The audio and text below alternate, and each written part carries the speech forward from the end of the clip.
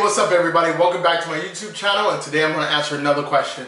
So I get this question quite a bit. What do I do about cell phone, like cell service, when I travel, like when I'm actually on the road?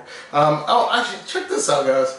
So you guys can see that's me recording, but you guys can see my screen is all busted up. But I use iPhone 6. I travel with an iPhone 6, and it's unlocked. So the very first thing, first piece of advice I'll give you, especially if you're coming from the US, is make sure that your phone is unlocked. So unlocked means that your phone is not specifically connected to a carrier. Back when I lived in the US, I was with Sprint, and my phones were always connected to Sprint, meaning I couldn't go to AT&T, I couldn't go to Verizon, I couldn't go to T-Mobile. I was stuck with Sprint. So a lot of you are in that exact same boat. Your phone is locked to that service provider. And in the US, for whatever reason, they make it more expensive to get an unlocked phone. Excuse me. The funny thing is that pretty much everywhere else in the world, it's not even a bit, most phones are just unlocked, just the way it is. But this is the way that cell phone companies get people stuck and locked in. So the very first piece of advice is get your phone unlocked before you leave. I believe T-Mobile does it now. You can pay T-Mobile, I want to say it's like $35, $40. They'll actually do it for you. But you can get it, go on Craigslist or eBay, and there's services online where you can send off your phone. I know it's probably a pain in the ass to not have your phone for a week or so, but trust me, having an unlocked phone abroad is great.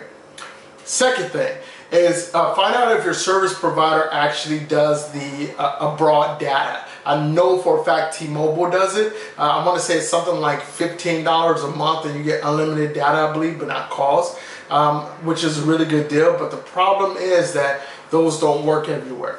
Your data does not work everywhere. Sometimes it's on a slower network, so you don't get the same speeds, and it's kind of an issue. So you definitely want to check with your service provider if they offer that international data plan. The next thing is, if you are unlocked, you're golden. You're absolutely sweet. All you have to do is get a SIM card. That's it. You get a SIM card, get it activated, popped in your phone, you're good to go. And some places are easier than others. So for now, I'm going to speak on Europe and Southeast Asia / Asia in general. Europe is dope, and Europe's even doper now because of the EU.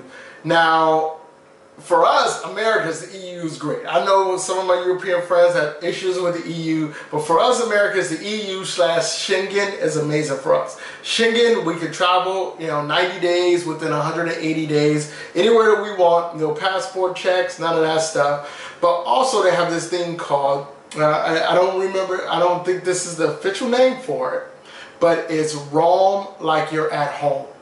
So basically what this means is that if you get a SIM card or a data package within one of the EU nations, then no matter where you go, say you get it in France and then you go to Germany, you still use it's like you're at home when you're in Germany. You're using the same data for the same price, the same package. I experienced this on my last trip earlier this year to Europe.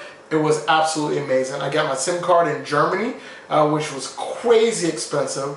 And I traveled, what we do, we did Poland, we did Prague, we did Budapest, we did Malta. You guys saw it, if you guys follow this channel. And it was absolutely wonderful, all on the same data. But the problem with that was, I paid €10 for 1 gigabyte. And I ended up getting 3 gigabytes because I figured that'd be enough. So I paid €30 for that. The sucky thing about that is, Romania, you can get, it's going to drive me absolutely nuts and I don't know this off the top of my head, but you can get like 10 gigabytes for €10. Like, it's insane. So cheaper countries have cheaper data. It's just the reality of it. So a place like Poland, Hungary, Romania, they're going to be cheaper. So my recommendation is to go get your SIM card there and then travel where else you want to go. Especially for those who are going to be traveling for a month, 2 months through the summer through Europe. Start in a cheap country, get your data, and make sure it's high. Get something that's 10, 12 gigabytes, and just have fun and just kind of do your thing. When it comes to Asia, There's nothing like that in Asia, but everything's so cheap. The SIM cards are dirt cheap, $5–10 max.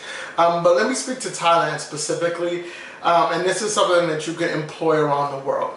At the airport, I wouldn't call it a scam, but it's a hustle a little bit by the cell phone companies. They created these tourist packages, these 1 week, 2 week tourist packages. So they'll give you 1 week, 1.5 gigabytes of data, and it'll run you 299 baht. If you get out of the airport and you go to pretty much any mall in the city, you could get 4 gigabytes for the same price, give or take, if you have an unlocked phone. So definitely wait till you get out of the airport. Anything that says tourist on it is going to be overpriced for the most part. It's more than you should be spending. There's no registration. You don't need like a local address or anything like that. I've heard people asking that question. If like to get a cell phone plan, you need a local address or anything like that. In Asia, Europe, nope. All you need is your passport. You just put your, and that's actually new. It used to be where most of you didn't even need your passport. You just showed up and you just got it. But now with the terrorism on the rise and everything, you need your passport for almost everything. In Malaysia and KL, it's the same. It's super cheap. So that's it. So yeah, when it comes, that's what I personally do for cell phone and data. I cannot travel without data. My life is on my phone now, especially interacting with you guys, putting stuff on Instagram, answering emails, and the basic travel apps I use. Google Maps is my Bible now. Like Google Maps is my joint. I use Google Maps for everything. Not to mention other things like TripAdvisor, Hotels.com, Skyscanner. I use when I'm in Europe, I use the URail app a lot. Even if you aren't on a URail pass, get the URail app, EURAIL. It's absolutely wonderful for planning your trip and finding out what times trains leave. And sometimes you can get the price of it as well. So that's that.